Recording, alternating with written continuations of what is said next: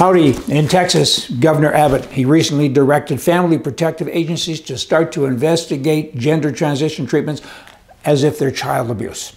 Good for him. It's about time, because I think it is child abuse. You got a 3-year-old, a 5-year-old, a 7-year-old. I mean, wow, whatever the age is, it's abuse. I mean, these kids are not ready yet for this kind of stuff, and now they're influenced and, of course, told by other people that, hey, I saw you had, you painted your fingernails the other day, little Johnny, so you want to be a girl. We're going to fix that. We're going to change you. I mean, these gender-confused peoples, they drive me crazy. They drive most conservative and free-thinking kind of people crazy on top of it all.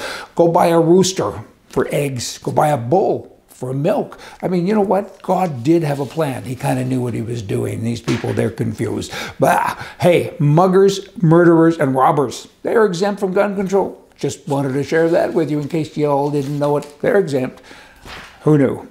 Now, if you expand a background check after a school shooting, that's kind of like, if you pass that rather, it's kind of like demanding stricter driver tests after a hit and run or a car accident, right? I mean, it's not done. People are good, mostly, and good people, mostly, don't do bad things.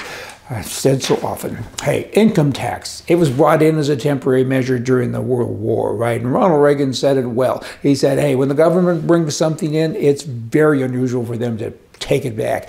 In fact, if ever, I don't think they ever do. Bah, it never happens, right? And Reagan had it figured out, and it's still going on today. So I want to ask you this: why am I paying income tax? Why? I pay taxes on my wages and what I earn, and then I pay sales tax to spend my money that I've already paid tax on, and I've already earned it, right? And I got to spend more money to get more taxes. Doesn't that sound good, huh? Kind of like fun? Not so much. I pay property taxes with money, depending on the country, that's already been taxed, right? I got to go out now and pay property tax on it. I'm getting kind of double hit here. Don't you know I'm taxed and I'm maxed? Income tax, it is the fine for being productive, and welfare is the reward for being unproductive. How's that for fair? Not so much. Welcome to British Columbia parks. This sign. How do you like this? I was out hiking the other day, and on the Sunshine Coast in British Columbia, Canada. It's a beautiful day, and I'm on the ocean. I can see whales and all kinds of cool things. I look up and I see this sign, and right away I get kind of ticked. I'm in a bad mood. I mean, really, do you have any evidence that there's been muggings of homosexuals and things like that going on? I don't think so. People come out here in the wilderness to enjoy the day. But here's the government of British Columbia. You belong here. BC parks are inclusive and diverse. I don't know. Is that necessary? I don't think so. Kind of leave us alone. I don't like stuff like that. Canadian government says that the majority of gun violent crimes is by handguns. Well, you know what? That's not true. It's not true. However, this is true. The majority of crimes are committed by criminals.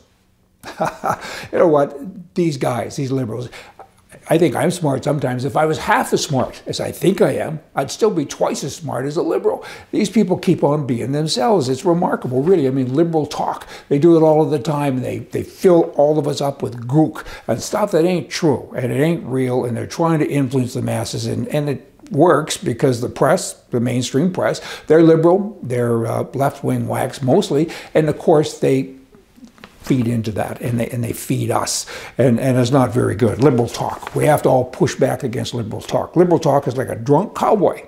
I had to come up with a description. Work with me. Liberal talk is like a drunk cowboy reading a book on a galloping horse.